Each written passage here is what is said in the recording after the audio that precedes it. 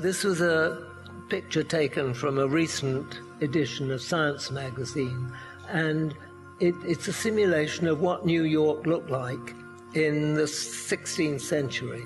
And we forget that most of the planet is the land surface. We've so changed. We've taken away what was once a great big forested planet, nearly everywhere apart from the deserts. And all of this stuff is what was doing the regulating. That doesn't do any regulating at all. And it's rather easy to take all this for granted and think that the world we live in is a natural environment. It isn't. It's something we've changed completely. The present IPCC models, even though they underestimate, predict almost unanimously that by 2040, the average summer in the north temperate regions of the world will be as hot as the summer was in 2003 in Europe. Now, I don't know whether you remember, but in that year, over 30,000 people died of heat. The land of Europe, if it had a repeat of that continuously year after year, would revert to scrub and desert. But so would the rest of the world at those kind of latitudes. It would affect North America, China, India, Africa, and so on. And you would then have a world by 2030, 2040, where there was very little food grown. And this, I think, is what will cause the greatest loss of life. And under those circumstances, I can well imagine that people in North America will be migrating here in Canada, and the Chinese will be moving either to Siberia or Africa. But will there be enough food for them all? When we were hunter-gatherers, and only a few million of us occupied the earth, we were in balance with nature, and the CO2 we breathed out was absorbed by the plants in its entirety.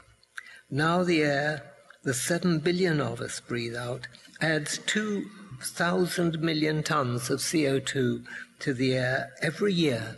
That's 4 times as much as is emitted by all of the airlines of the world. In other words, if you want to improve your carbon footprint, the best thing to do is to hold your breath. I think Paul and Anne Ehrlich were right to say in 1980 that it was preposterous to imagine as possible a population of 6 billion people living a first world lifestyle. And we're coming to discover their prediction was true. We may have as much as 20 years to prepare for the changes, and we can't go on burning fossil fuel, but our cities do need abundant electricity to survive. Apart from hydroelectricity and perhaps solar thermal energy, as will be possible by steam raising from reflectors in places like Arizona, there really isn't very much option for us if we're going to stop adding CO2, but using nuclear energy. And I think we just have to drop the kind of green objections to that form of energy. They really are rather foolish because there is nothing safer. The evidence indicates that of all forms of power production, it probably causes less loss of life than any other. So we will have to use it. But it's not for everywhere. Places like Iceland, where they have plenty of geothermal energy, there's no point in their using nuclear energy. And the same applies to Norway, where there's abundant renewable energy as hydro. And but for small, crowded countries like the United Kingdom, there's almost no alternative. I'm glad to see that in Ontario here, as in France, you're getting here towards about the right mix. France is almost perfect. You still are burning some fossil fuel, but still moving towards an energy economy based on hydroelectricity and nuclear. And that, I think, is about near ideal for the present changing conditions and will keep cities running. 55 million years ago, a similar amount of carbon dioxide was added to the air by a geological accident. The temperature rose between 5 and 8 Celsius, but there was no great extinction of species, and this may have been because life had time to migrate to the cooler regions of the Arctic and Antarctic and remain there until the planet cooled off again. It took a long time. It took 200,000 years to cool. Now, this may happen again, and humans, animals and plants are already moving to Canada, Alaska, and the oceanic parts of Northern Europe and Siberia. And maybe there they may be spared the worst of the heat and drought that global heating brings. So this puts a very special responsibility on us to stay civilized and give refuge to an unimaginably large number of climate refugees. Perhaps the saddest thing is that if we fail altogether and humans go extinct, Gaia will lose as much or more than we do.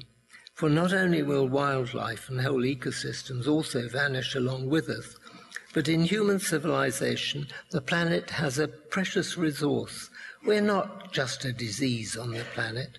We have, through our intelligence and communication, become the planetary equivalent of a nervous system. Look at it. We've let the Earth see itself from outside and see what an incredibly beautiful planet it is. And we talk about it as we're doing today. So we shouldn't feel guilty. In the Earth's history, there have been other organisms that in their early development wreaked havoc that was far worse than anything that we are doing, and yet now they're vital components of Gaia. The photosynthesizers that first released oxygen must have been far worse polluters than we are, for when they first released it, oxygen was as deadly as chlorine would be released now. Yet over the years, life has adapted to them, made use of them, and now there are the trees that give off the gas that empowers animal life and even lets us drive our cars. It's taken Gaia at least 3.5 billion years to evolve an intelligent, partly social animal species. The photosynthesizers had a long time to wait before they became trees, and so we have to be patient while we slowly evolve to become an integral part of what could be an intelligent planet. But what a future for us and for Gaia that would be. Thank you.